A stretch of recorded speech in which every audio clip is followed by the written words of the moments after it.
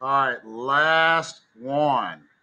I've done great so far. Let's keep rocking. So we're at joint E. So when I come back to my kind of my overall deal, you should have all of this information on here. We're going to copy a couple things over. The first is DE.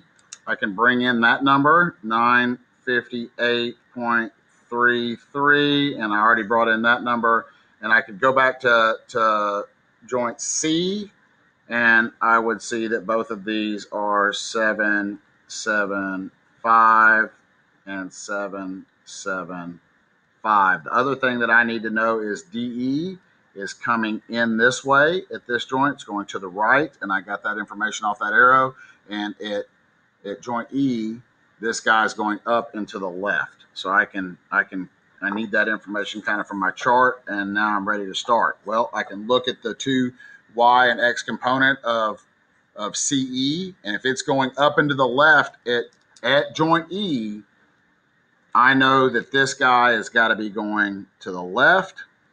Okay, this Y component has to be going up, and I already knew that DE was going to the right. So now I can come and break this guy down, and I will start here and I will go, remember, we're going to start sum the forces in the Y have to equal 0.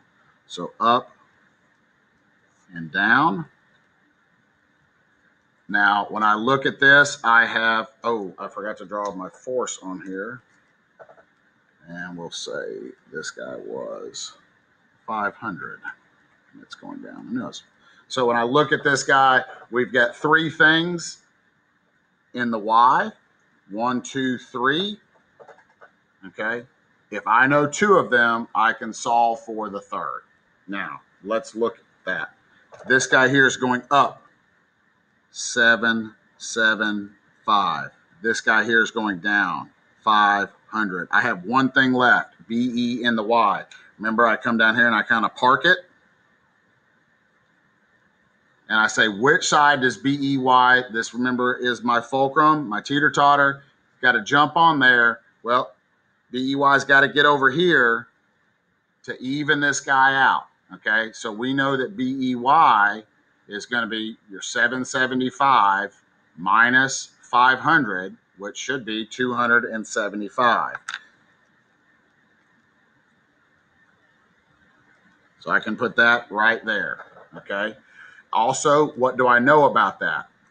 That it's going down. Very good. So I'm going to say that that guy is going down, which tells me the rest of this information here. If this line segment BE here has got to be going down and to the left, that means this guy has to be going left as well. Okay. I did not write this. BE. We're going to solve for that guy too here in just a second. Okay.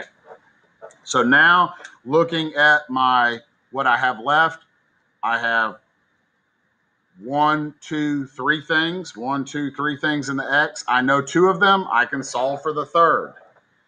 This gets a little bit easier this time. Sum of the forces in the X have to equal 0. So left, right. Okay. Now, I can look at this guy and go, this one's going left at 775. This one's going right at 958.33. Then I've got BE in the X is left. If I didn't know which way it was going to go, I'd go here. And I'd say, well, where's it got to go, right? It's got to go here, which matches up with the arrow that we already have. So chances are good. So I'm going to not do that math. I'm going to go 958.33 minus 775.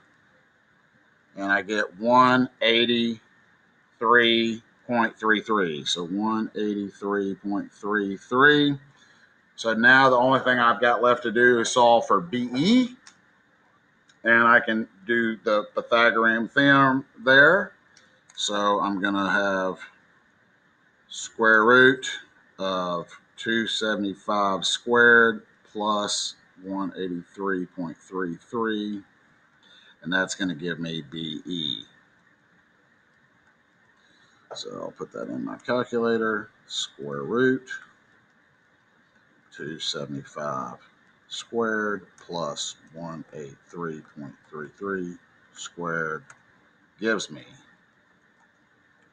330.50.